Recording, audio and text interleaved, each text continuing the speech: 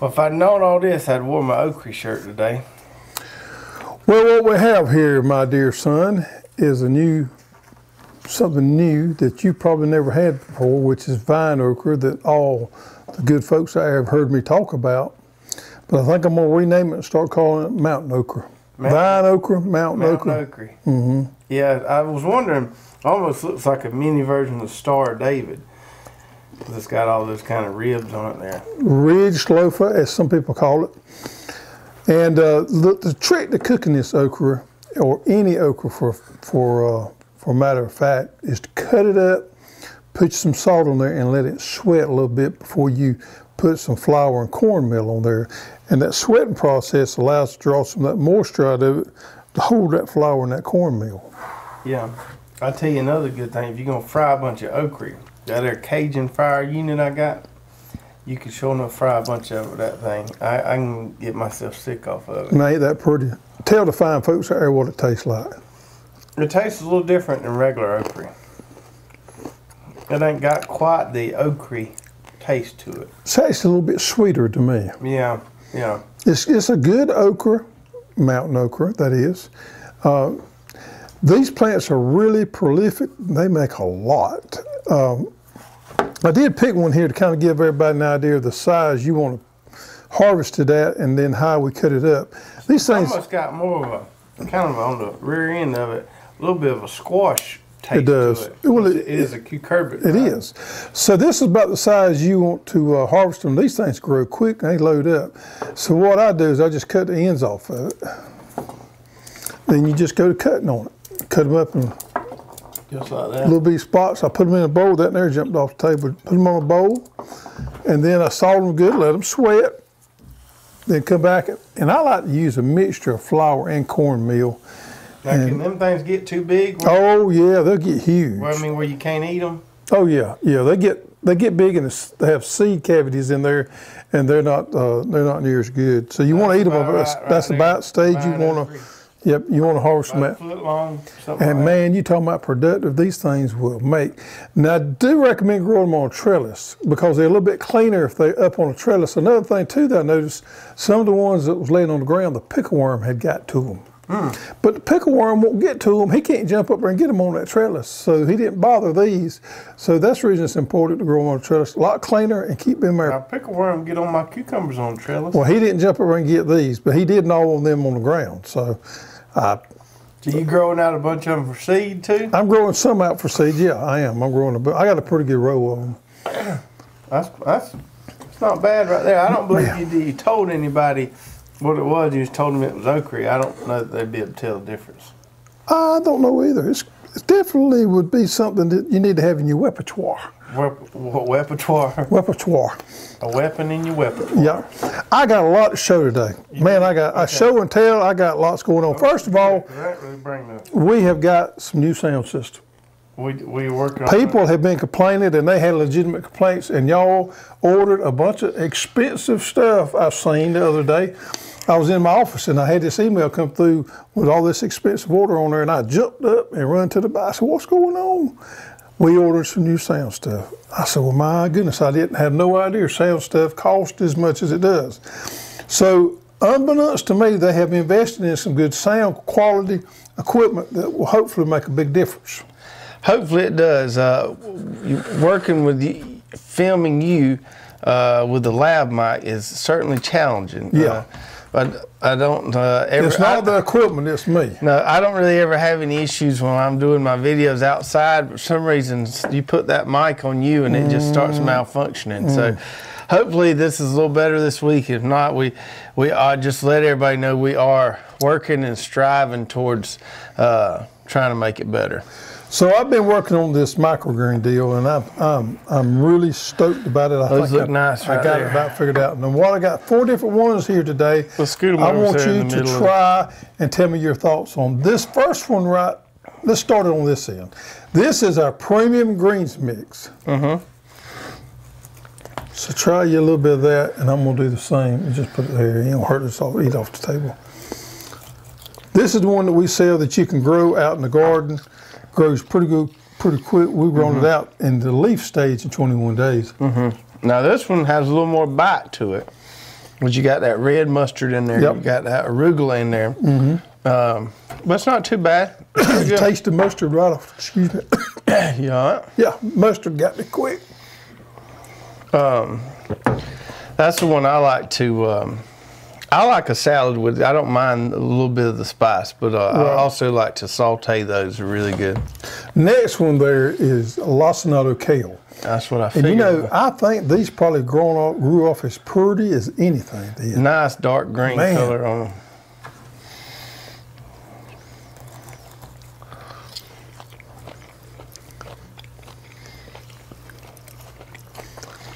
Standard is not near as spicy as Tastes that like kale. Tastes like kale. Make a great salad on its own. You don't need a whole lot to it. Now, if you want to spice it up a little bit, you can throw you a little bit of, mix those two together, and you could kick it up a little bit. This is going to bland it down a little bit. Dark green, so you know it's good and healthy for you. That would make a great salad on a sandwich right by itself. Now, I have been to a restaurant before, and they use these things almost like a lettuce replacement on a sandwich. Sure. And it's pretty I've done good that that too. way. Now, here's something that's going to be a little unusual. Detroit dark red beet. Detroit. Detroit. Now, some of the seeds coatings have just started coming off from this. Let me give it Give it a little crunch. Let me get a little crunch on that. They didn't grow off quite as quick, but you know, they have the nice red stems on them there. Tastes beety. It does taste beety, and that's got more flavor to it. You can taste a little bit of that earthy beet flavor. It tastes just like a beet, doesn't it? It's amazing. Yeah, yeah, it sure does. I believe you could, a fellow that was accustomed to eating a lot of vegetables, I believe he could almost, he was blindfolded, halfway guess at what some of these Oh are. yeah, you won't never guess what this one is if you didn't know. This one? Oh, let me guess here. That, I think, is our, I'm going to guess that's our Ruby Fresh Baby Swiss Chard. I think you're probably right. Swiss You didn't think chard. I knew that, did you? Yep, Swiss chard. Look at the roots coming out. You know the how I bottom. know? Because on that Ruby Fresh, the stems on it got that pink color there. That's kind of what give it away. But it looks like beets because they're in the same family as the beets. Look at there, man. Just this little bit of greens in this little tray here provides a whole lot of nutritional value Get there. them seed caps out of there. I like to kind of spread out and look at what I'm fixing to eat.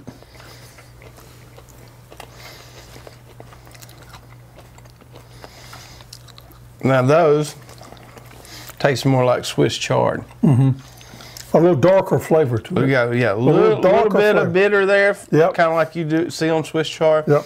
But very, very flavorful. They are. I don't know that would be in my top 3. That's probably be my least choice there. Okay, of the ones that we've gotten right here, let's kind of categorize them as to flavor how we would like them. Lacinato kale comes out on top with me, with the beets on second, and the third is the premium greens mix. Yeah, I like. I'd say these two probably my top. Yep. I think I like the greens mix more. It's just got more overall flavor because there's so many different varieties there. Yep. There you have it, folks. And we got a lot of great things coming with these. So you about got the microgreen thing figured Yeah, out. but we're working on some special things coming up. Special things. It's too early to announce. Yeah. But we got some great things coming with microgreens. You know, the great thing is you can grow your greens year around if they have the right setup. We're gonna have some awesome kits where you can grow them in your house. You're getting ahead of yourself a little bit there now, ain't you? Yeah.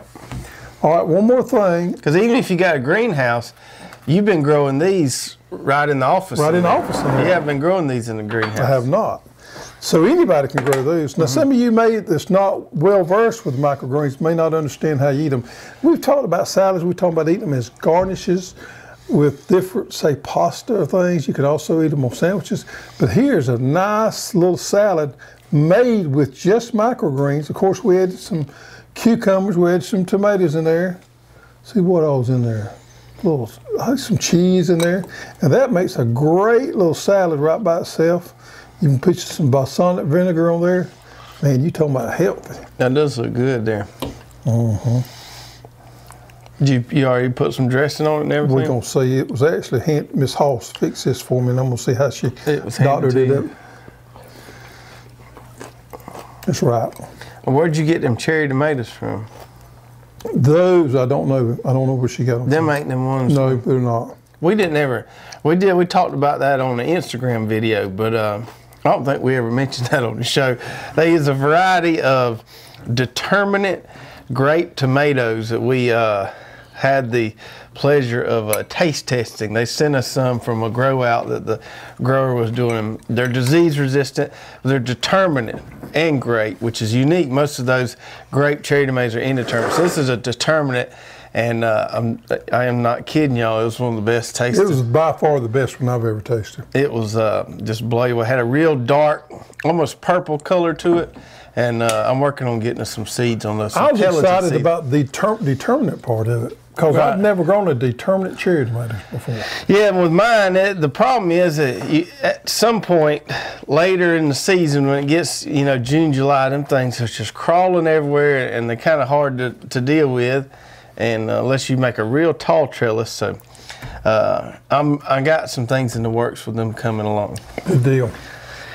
Other thing, we talked about this on a few shows ago. We are slowly implementing. We got our new bags in, and man, that's pretty, ain't it? It is pretty.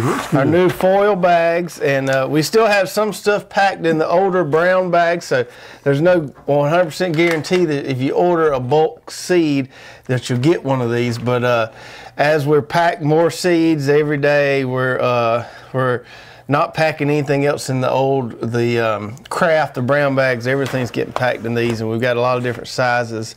Nice foil bag there, sealed off, so you cut the seal, then it's got a zipper on it. And we have one bag bigger than this. We'll be starting to do some 20-pound stuff pretty soon.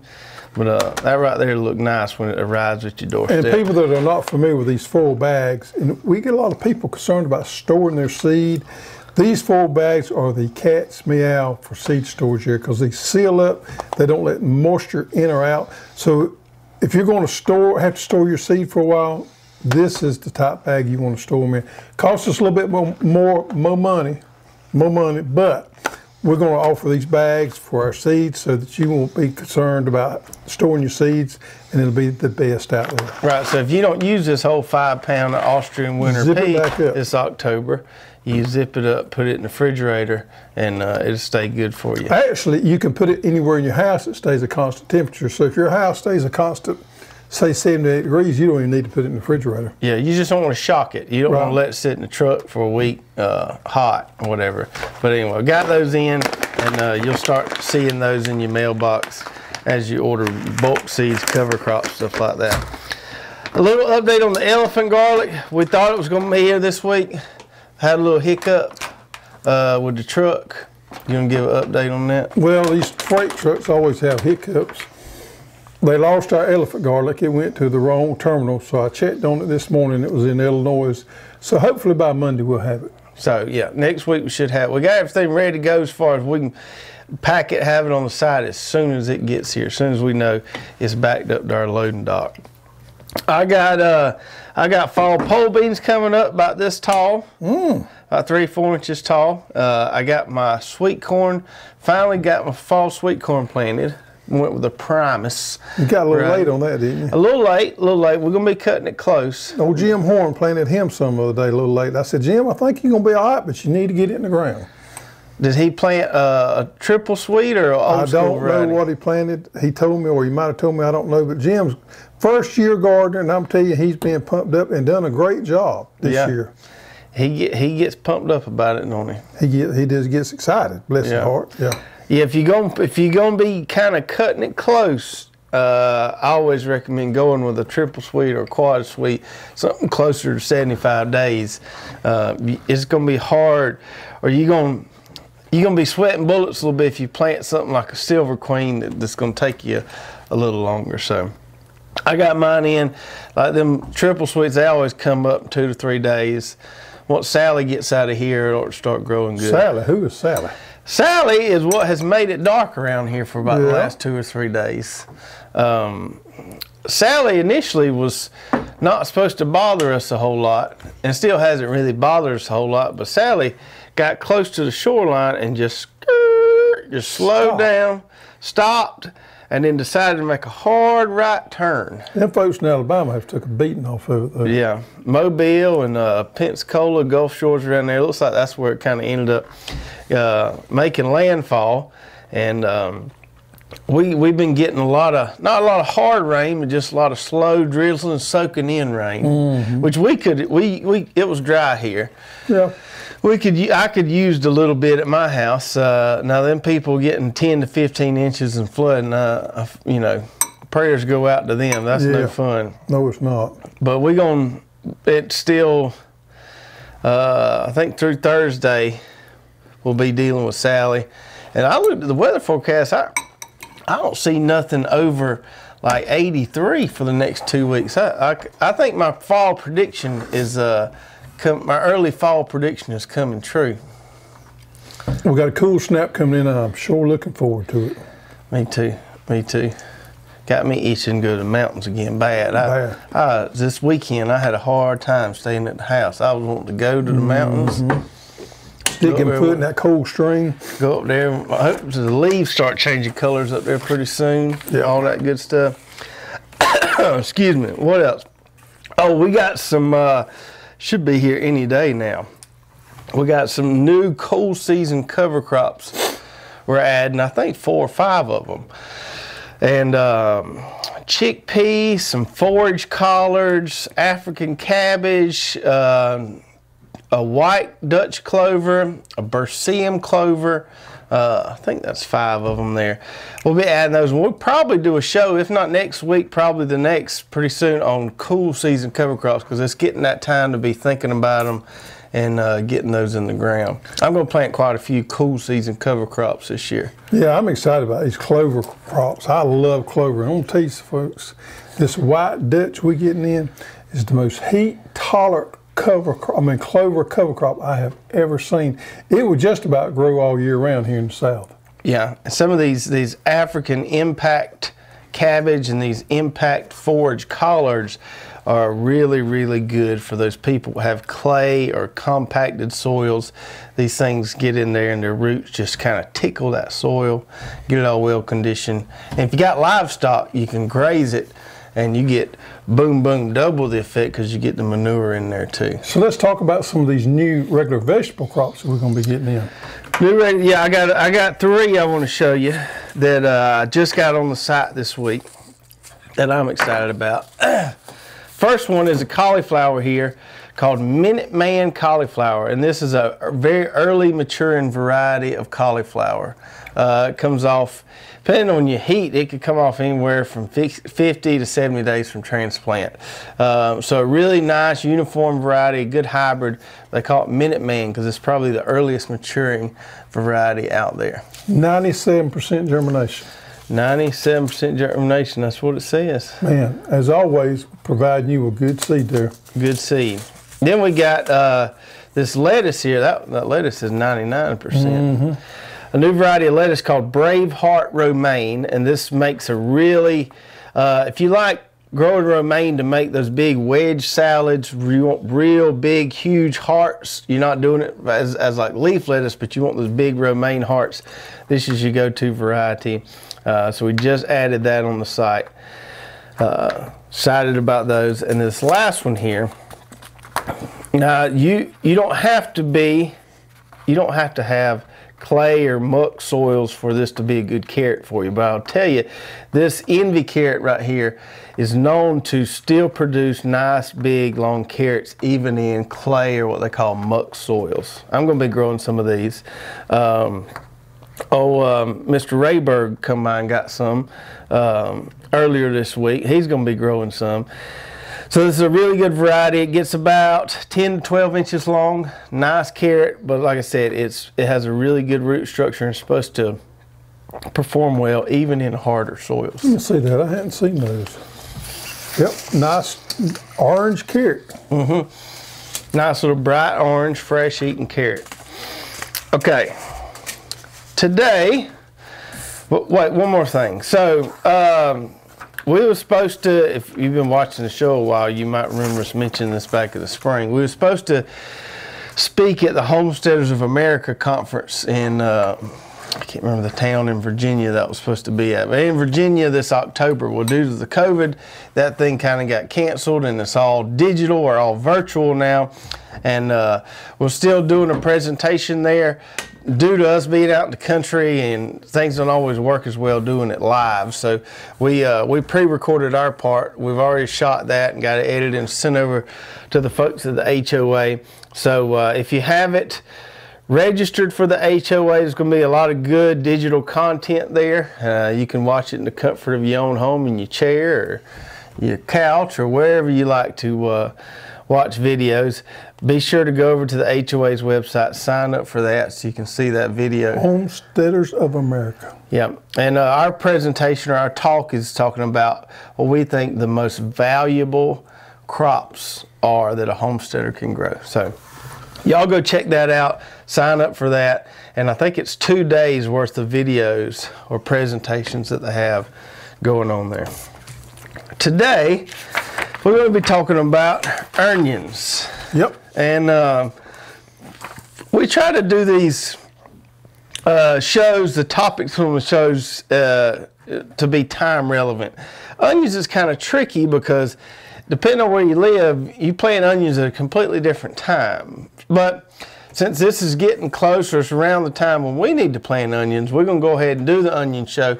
And you people that are middle of the country up north, y'all can just bookmark this and come back around to it when that time comes. File it back here. So if you don't bring that up right there. So this is what we planted on last week's show. And they're, looks like they about all have came up. Yep. Close to it. And when onions germinate, they do this funny thing. It's kind of folded over, and then it kind of flips out there. Yeah, there's one right here. I know you can't see it. There's a little seed coat still on it. Yeah, the chunk got off there in about 4 or 5 hours. Yeah. So onions can be a little slower to germinate than other things. What you're looking at here is 7-day-old onions. Yeah. Now, we had a lot of people ask when you did your video about remember if you were starting onion seeds in a raised bed? Mm-hmm. A lot of people are asking, why do you need to start them somewhere and then move them? And one of the reasons is perfect examples right here. You know, it takes these guys a little ways to get going. If you're just planting them in the ground, you're gonna have a time, unless you put down some Treflan or something, pre-emergent, you're going to have a time with the weeds outpacing the growth on these things initially. Mm-hmm. Now, these things will grow pretty fast once they get up and going, but initially, you're going to have trouble with your weeds outpacing them. So that's why we plant them thick and then pull them up and transplant them. Another reason we do it is because onions is important to have them spaced apart at a certain spacing. If you have them too thick, then you're going to make little bitty onions. And we all want to make those big onions, and to do that, you're going to need to plant them 6 to 8 inches apart. And the seeds are so small, it's nearly impossible to direct seed them and get you spacing out like it should. So that's another reason we put them in transplants, whether in trays or raised beds, and pull them from that and transplant out, because you can control your spacing up to just like you want. Yeah, even the big farmers, that's how they do it. Somebody asked me the other day, called and asked me the other day, didn't we direct seed things like this in cabbage? And I said, because that's just the way we've always done it. Yeah. And it was good for him to jog my memory and me have to think about it and tell him why because sometimes we just have always done it that way. But I did tell him after we got into conversation the reasons why we do it. And we have a reason for doing the things we do. Yeah, and even though cabbage seed and onion seed germinates pretty well, I mean, you see here we got pretty good germination. If you're walking along putting a seed, onion seed every 6 inches in your garden, the chances of you getting that right, as tiny as these seeds are, is going to be tough. It's going to be. And yeah, think about cabbage is the same way. You got to have cabbage pretty set far enough about apart. A foot apart. Yeah, especially if you grow the cabbages like I do, you need them far apart. And it just gives you, when you transplant things like this, it makes your end result a lot more consistent and better size, because you can dictate your spacing better. I agree. So that's why we do it. So let's get in and talk about onions. We started these last week. This is our plethora onion, one of the new varieties we got, and let me just go over this because I'm itching to tell people about it. I got a lot of new onion varieties I'm adding. I'm talking about adding new ones about every day. Since last week's show, last week I think I showed you the Plethora and the Carta Blanca, which we just added 2 new short day varieties. Plethora is what we got planted here. We've since added one called Cougar. So the Plethora is a Granix type onion. We've added a round sweet onion, the Cougar here.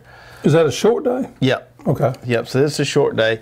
We also just added this here 1015Y Texas Super Sweet, which is probably one of the most popular varieties out there. It's it's a little different. This is kind of an old school variety versus some of these newer hybrids. The 1015Y, you know why they call it 1015? Yep, I do. Because you're supposed to plant them on October 15th. So, like I said, if you're in a short day, you still got plenty of time to get your onions to get you planted. I'll have more Texas Legends coming early October. I'll have more short day varieties I'm adding. We've just been adding some intermediate and long day varieties too. I just added this white intermediate day variety called Sierra Blanca. Got more intermediate day varieties we're adding for those of you in the middle of the country. We just added this red long day variety called Red Nugent, like Ted Nugent, Red Nugent, you can get it. And that's 96% germ on that one. So got some long day varieties coming. So those of you in the intermediate, long day, and even short day, just kind of keep an eye on the website. We're going to be adding new varieties. Boom, boom, boom. We're going to have a huge, I'm really proud of what our onion selection is going to be like come the next month once we get all these in. I think we're going to be kind of top of the pack as far as seed suppliers go, as far as the quality of onion varieties we have. Onions are something I think everybody should grow because you can grow them the time of year where they're not competing with a lot of other crops for your time and your attention, and they add a lot to your homestead to be able to store them and have them to eat throughout the year. But onions are one of those things that are not necessarily kind to a beginner gardener. You need to do a little bit of research on onions before you start. So many times I see orders fly through where somebody from Florida or Louisiana is ordering a Walla Walla onion. Yeah, or yellow cipollini onion. Or, yeah, and you don't need to be doing that. Or you see somebody in Michigan ordering Texas Legend onion. There's certain times of the year that you need to plant, and also there's certain varieties you need to plant where you live, and that's where we talk about short day, intermediate day, and long day. Yeah, and if there's just a variety that you really want to grow, but it's not in your planting zone, it's just one of them things you're just going to have to be perpetually jealous about. I can't ever grow a Walla Walla onion down here. We sell the seed, but it's just not something that you grow in the South. So we have a chart on our site. It's on every one of our onion pages, and we'll be putting it on the onion category page pretty soon on the news site.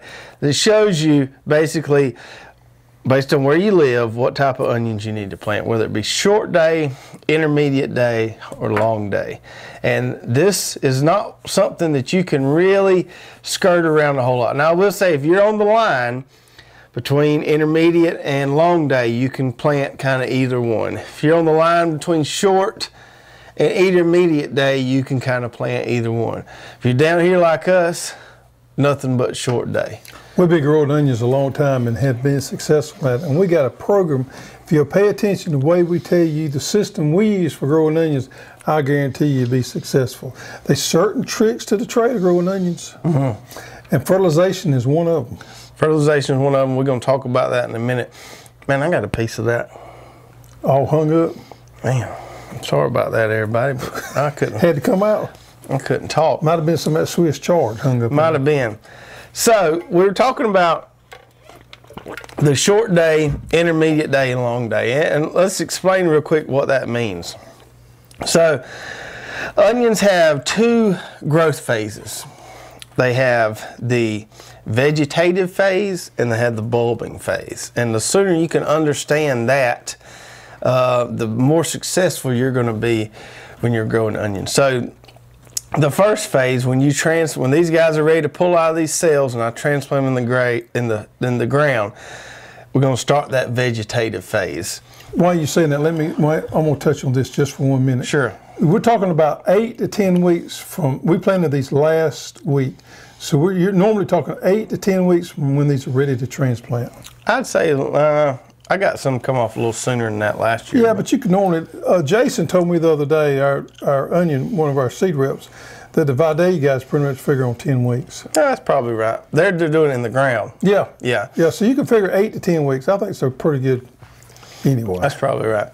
Anyway, so we have the vegetative phase, and then we have the bulbing phase. The vegetative phase is the first phase. That's when you're just growing all that top. And if you watch your onions during that phase, all they're doing is growing vegetation, green vegetation. The base of that onion, that bulb, is not enlarging. When your day length hits a certain number of hours, it's going to trigger that bulbing process. And people want to ask us all the time, how do you know when the bulbing starts? You can see it. You just look around in onion plants, you'll start to see that soil cracking around there, and you know it's bulbing time. And when we talk about fertilizer, you know, obviously that's when we want to cut it off. But that normally happened, I think last year it happened to us around the end of February, 1st of March. Sometime in February it was. It can vary a little bit, but it is triggered by day length. Now, as far as day length goes, in the wintertime, down here in the south, we have longer days than they have up north in the winter. In the summer, up north, they have longer days than we have down here in the south. Anyway, so short day onions start to bulb. The bulbing is triggered when day length gets to be about 10 to 12 hours. So you think about in the wintertime, late winter, around that time, the day length starts increasing again. When it hits that 10 to 12 hour mark, that's when your bulbing is going to start. Intermediate day, it's going to happen at 12 to 14 hour days. Long day, 14 to 16 hour days. That's why you can't plant a long day onion in the south, because we don't ever get to 14 to 16 hour day lengths a lot of times, you know, or ever. Way down here. And so what happened is you'll just grow vegetation on top of vegetation on top of vegetation. Never to get no bigger one. And the bulbing will never trigger, because that variety is looking for a longer day length. On the other hand, if you plant a short day onion way up north, what's going to happen is as soon as you put it in the ground, you may get a little bit of vegetative growth, but it's looking for only 10 to 12 hours, so it's going to start bulbing pretty quick. And there's not going to be a whole lot of vegetation there to produce a big bulb, and you can get a small onion. Yep, and then your neighbors are going to make fun of you because you can't grow onions. So grow the right type of onion for where you are. As far as planting onions go, when to plant, we always, you know, you can see we've already started ours. We look for an in-ground date really any time in November. You could go in early December.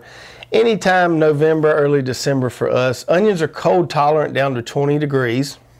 So as long as you don't get, you know, 20 or a little bit below, I've seen them survive 17 degrees down here. As long as you don't get too much colder than that for a long period of time, you can start them in the fall and overwinter them. As far November, 1st of November is my ideal time for planting my onions. As far as short day onions go, if you can plant them in the fall like we do, you will get much bigger onions than if you plant them early in the spring. If you're intermediate day, if you're in the area where you need to grow intermediate day onions, you're going to be looking at late winter, early spring. So, so you might still be having some frost, but they're not real harsh frosts. So you can plant them in late winter or they're early spring. Same thing, long day. You're probably looking at early spring if you own up in those areas. You know, I see some market farmers on Facebook.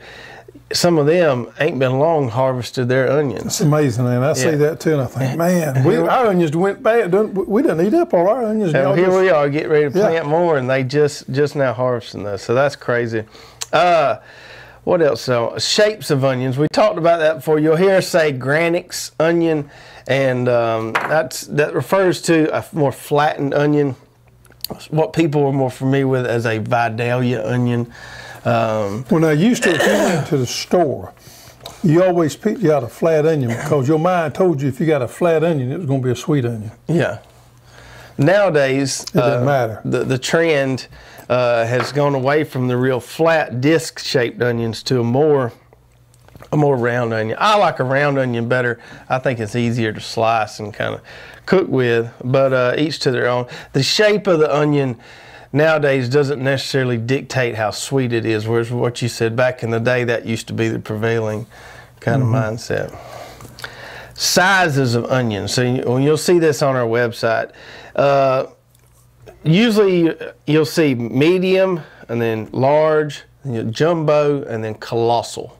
Colossal would be them great old big ones. Yeah, so the cougar here is a colossal.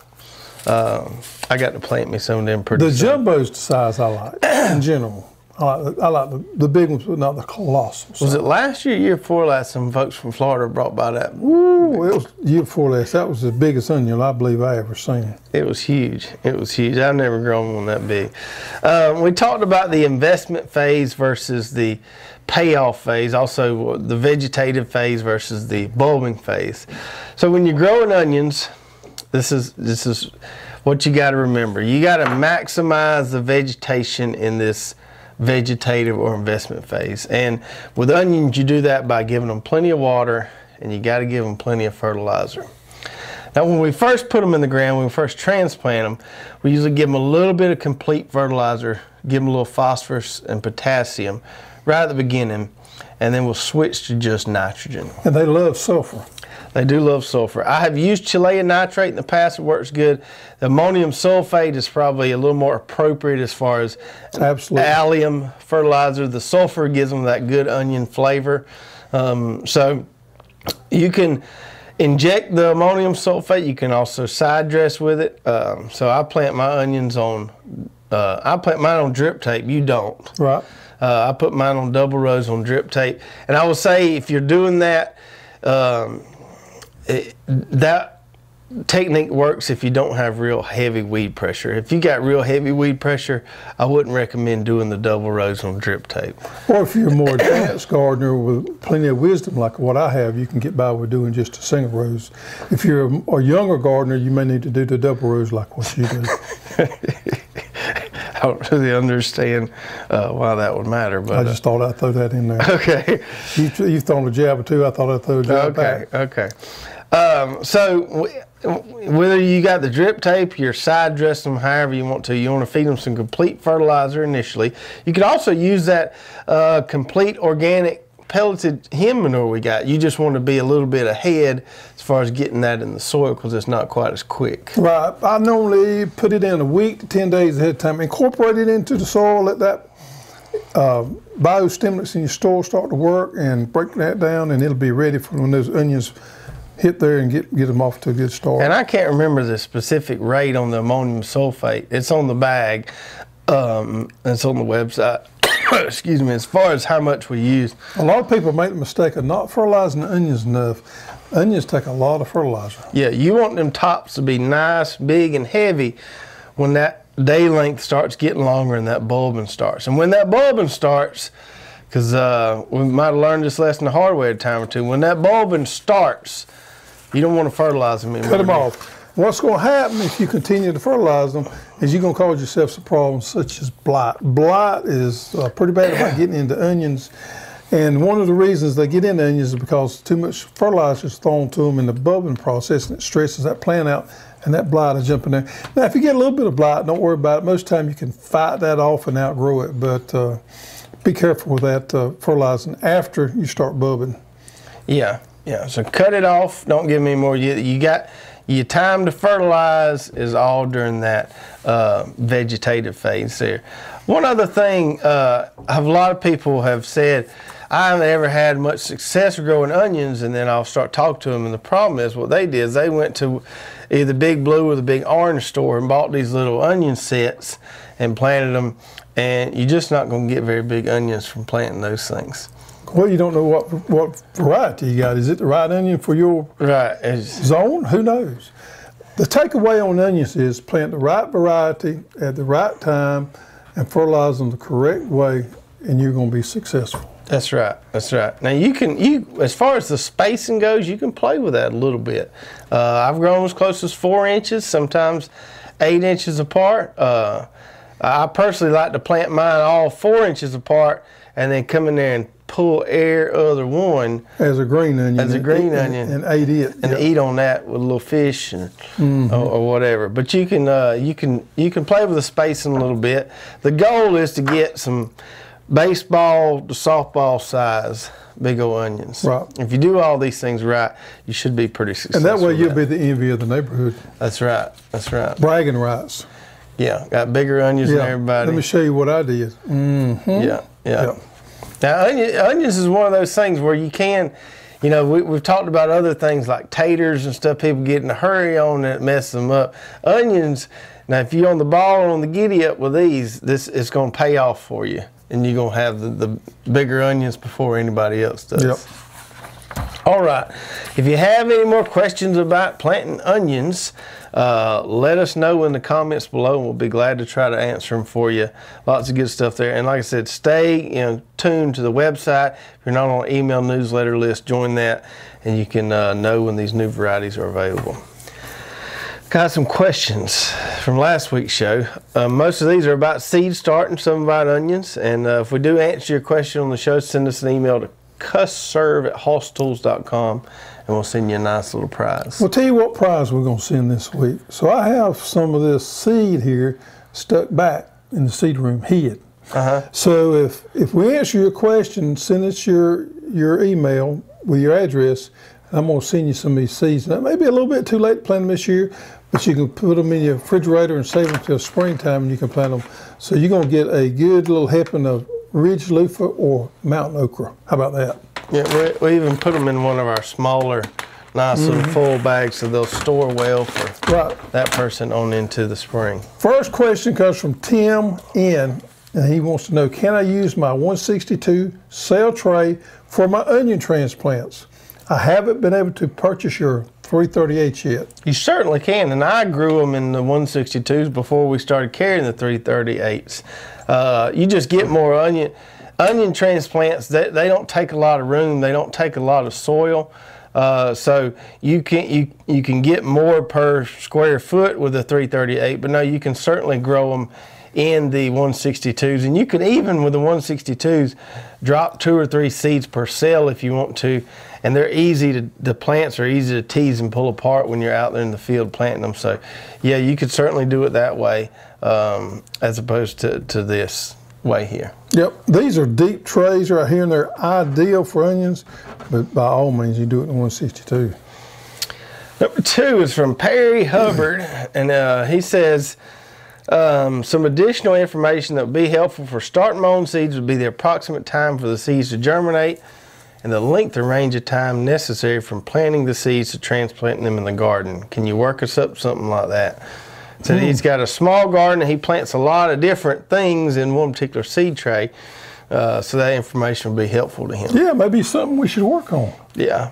Yeah, I'll give you an idea of what I do. I mean, probably tomorrow I'm going to plant some kale and some collards, and I don't need a whole, I'll use a 162, but I don't need a whole tray to either one, so I'll bust it up, I'll plant half the tray and lacinato kale, and I'll plant the other half and top bunch collards. And those basically come off about the same time. You can figure 8 to 10 weeks on those. Now, some things I will not mix up in the tray with kale or collards, and one of them would be lettuce, because lettuce comes off a little bit quicker. I'd want to grow lettuce by itself in another tray. For the most part, you can mix and match, but there are a few things that's going to grow off a lot quicker that you wouldn't want to mix in with some of the ones that take a little bit longer. And lettuce would be one of them. I can think of some of the summer crops, and we don't do a whole lot of transplanting with cucumbers or squash, but if you were going to do that, you definitely wouldn't want to mix them in a tray with tomatoes. Yeah. So you could kind of keep it or peppers. Or peppers, because they take a long time. But lettuces I would keep together in one tray. And all your other cold crops that we're planting now, collards, kohlrabi, cabbage, all those brassicas could be mixed. Yeah, you can mix those together because they're going to come off about the same time. Normally 8 to 10 weeks. Yeah, and as far as the first part of this question goes, the germination time, for most of your things, your lettuce, your brassicas, any of that, those things should germinate in 3 to 5 days. If you're looking at 10 days and they hadn't germinated, something wasn't right, and they're probably not going to germinate. Scrap it and start over. Now these onions do take a little longer, but for the most part, most things are going to germinate in ideal seed starting conditions. I'd say in 3 to 5 days. Yeah. All right. Next question comes from Mike Huffman. When starting onions indoors, how long do you run the lights? Will running lights 14 to 16 hours trigger short day onions to bulb? Well, I'd say when you're doing it indoors and you're doing it with grow lights, what you want to do is you want to simulate your outdoor light cycle. So, you know, here right now, it's getting light about 7 o'clock and it's getting dark about 8 o'clock. So we're looking at 11 hours of daylight. So I would try to simulate that inside. If that's if I was growing inside, I wouldn't leave them on for 20 hours. It's going to throw them plants for a little bit of a loop probably, and it could make them want to start. Now when they're in this stage, they're not going to start bulbing anyway. But yeah, just simulate what you got going on outside, and I think that's probably your safest bet. So as you well know, I'm doing some work with grow lights now, and I'm going to throw this little thing out there that I never thought about before I started working with them. This is what I've been doing. Exactly what you said. I've been simulating outside, but I only have one grow light. But I've got 2 trays. So I will leave the light on 24/7. And I will, about 8 o'clock at night, I will take the one that's been in there all day out and put the other one in the grow light thing. And then the next morning I swap them out back again. That way I utilize my grow lights, run 24/7, and I've got 2 trays that I alternate back and forth. It's good. Isn't that smart? Yeah, and they both get approximately 12 hours of light. That's a good. If things are relatively equal like that, that works pretty good. Yep. All right, last one here is from Southern Hillbilly, and he says, did y'all mention hardening off the plants? That's where he has struggled. Yeah, and I do this a lot because it's important. When my plants get close to the point of when you can pull them up and the roots, you know, the root plug comes out good, and you got a good root system on there, I move them outside of the greenhouse, and I put them out there on a little pallet that I keep out there. I cut the fertilizer off, and I don't water them as often, and I let them get drier out, and that hardens that plant off and makes that plant tougher so that when I transplant it in the garden, I got a better success rate out there. If you put a tender growing plant out there, it's going to struggle. So you want to harden those plants off a little bit before you transplant them out in the garden. They stand a better chance of making it. I do that with the water, bringing the water off of them, letting it get drier, and absolutely cutting the fertilizer off. Yeah, and you want to sit them on something like a pallet so it can drain. And also, if you get careful, if these things are close to being ready, they'll start rooting. The roots underneath here will start kind of anchoring to the ground. I've seen them anchored to a slab of concrete before. Yeah. So you want them on something kind of elevated. And normally I harden them off 2 or 3, 4, 5 days, not for a very long time. Right, right. This time of year, we don't have to harden things as much as we do in the spring when we're talking about getting peppers and tomatoes from that warm greenhouse out into a more cooler environment. These things, you don't have to harden them off as much. Correct. All right. That's going to do it for us tonight. Good little show about onions. Yep. Hopefully we got a cool season cover crop show coming up pretty soon. And if you guys out there have any other ideas for upcoming shows, always put those in the comments and we'll try to theme a show around it. Sure. Hope everybody enjoyed the show tonight. If you did, make sure to give us a big thumbs up. Don't forget to hit that subscribe button, hit that bell button so you get notified every time we have a new video. And if you did enjoy this onion video, check out these other 2 onion videos right here. I think you'll really enjoy those as well. We'll see you next time. Take care.